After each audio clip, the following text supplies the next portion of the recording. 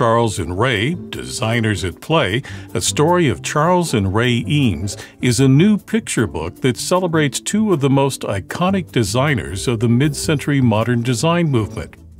Hi, I'm Dan Skinner, and welcome to the Kids Bookshelf.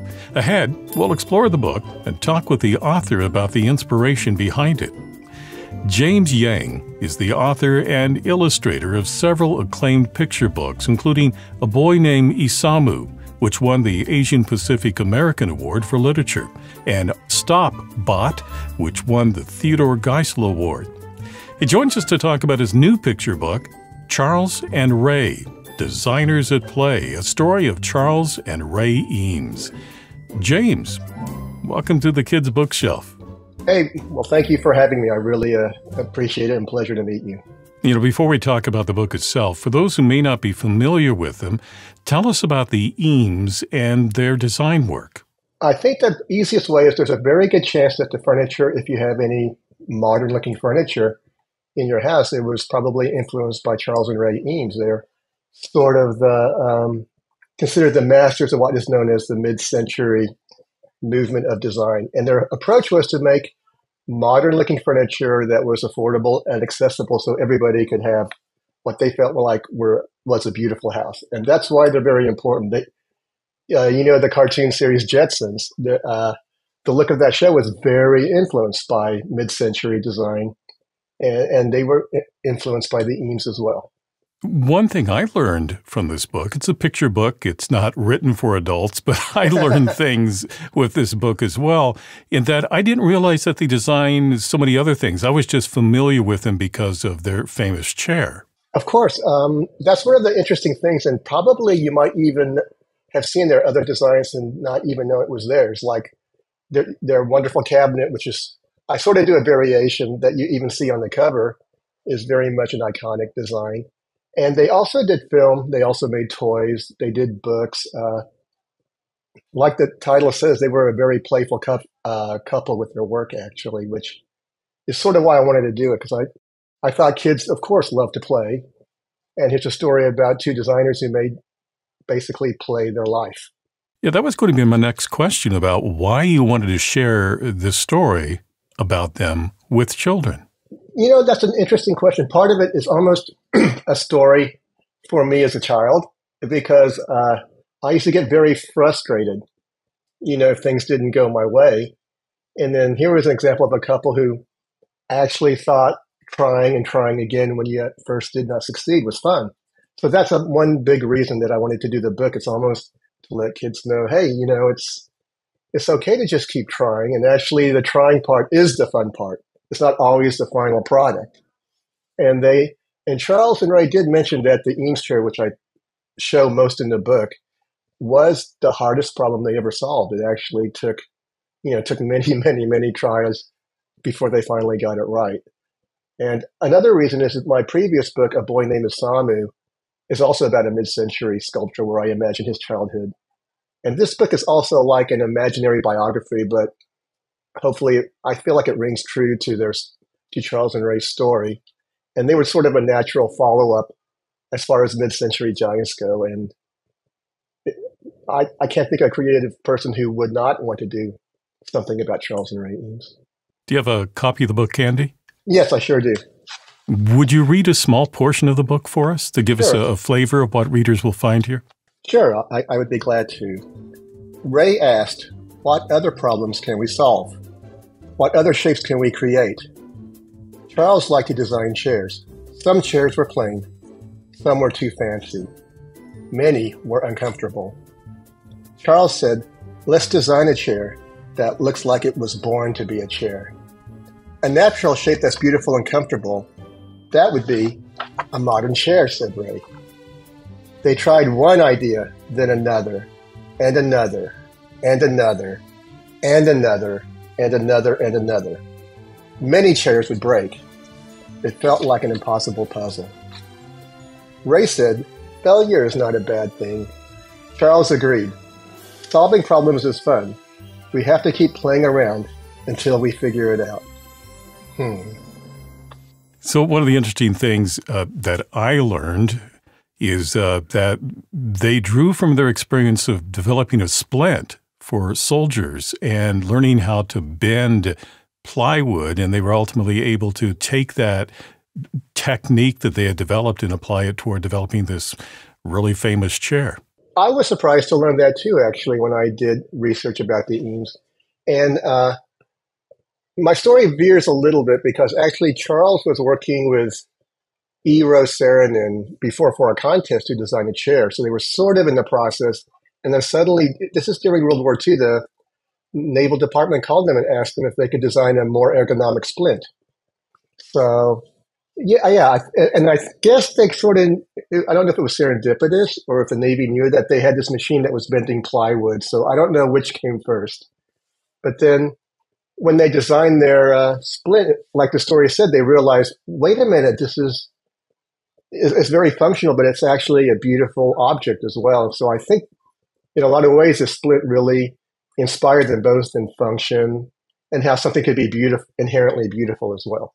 I'm talking with James Yang about Charles and Ray, Designers at Play, a story of Charles and Ray Eames, and our conversation will continue. If you're enjoying this discussion, please subscribe and hit the like button. And thank you. As I mentioned, I learned things reading this book. It's a picture book designed to be read to young children. When you were writing the book, did you keep that adult audience in mind as well? That's an interesting story. Interesting question. I would say yes and no. The way I write books is I like to write books that I would have liked to have read as a child. So I tried to imagine, hey, there's this couple who are heroes of mine. And frankly, they were even like heroes of mine when I was a kid, when I saw their furniture. And it's like, well, how would I describe someone to kids and make them excited as I am? So that's sort of the way I approach writing. Like, hey, they did this, this, and that, and they're like us, So that was kind of my approach. Well, even though you may not have intended to, I found it interesting as an adult as well. And the reason I ask that is because children are read to by adults, and if the adult doesn't like that book, they don't want to read it 100 times to their kids. So it's good that it appealed to both audiences. Well, I will say that I do want to appeal to both, of course. I want parents to love the books also. And also, I do like to read my books out loud to see how well they flow in the evening. And one of the nicer compliments I do get from parents is they find my books very readable, and they love the fact that it tells a story in a few words. So either, reading time can be relatively short, or if the child wants to read it over again, the parents don't have any problems reading it over again. So I definitely keep parents being able to read it out loud. That's always a big part of how I write the stories as well.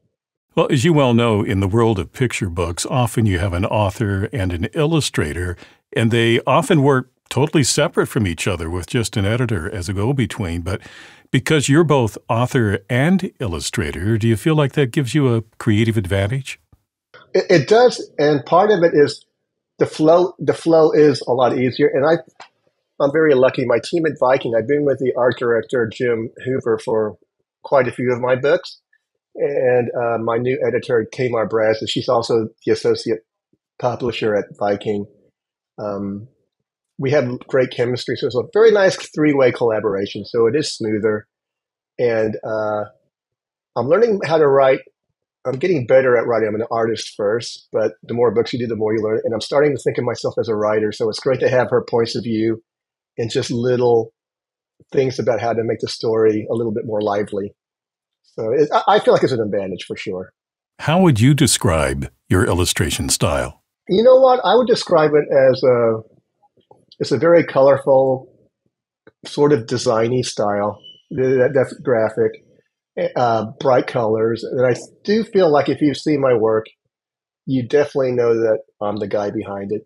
And that's been one of the nicer compliments I've gotten from art directors, is that they've seen my work evolve through the years, but there's something that's always me inside of it. So what more can you ask for?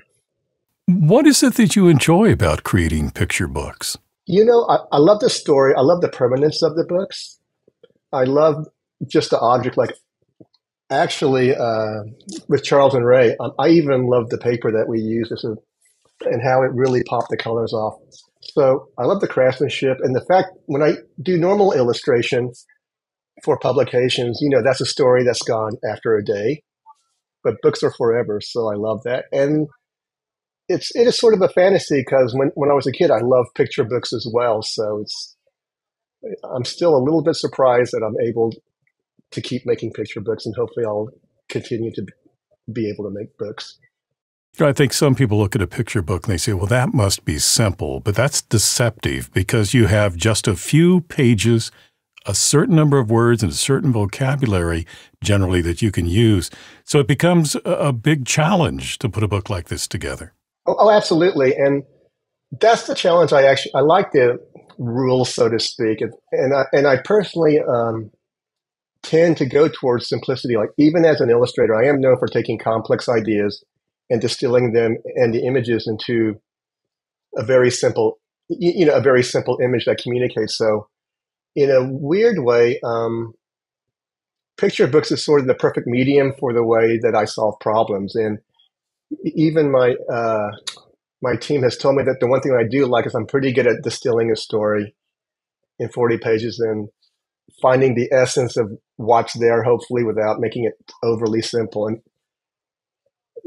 yeah, that's the part I really appreciate. And I don't think people appreciate how hard it is to pull that off, actually.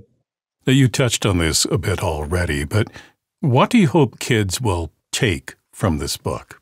One, I hope they learn about Charles and Ray Eames.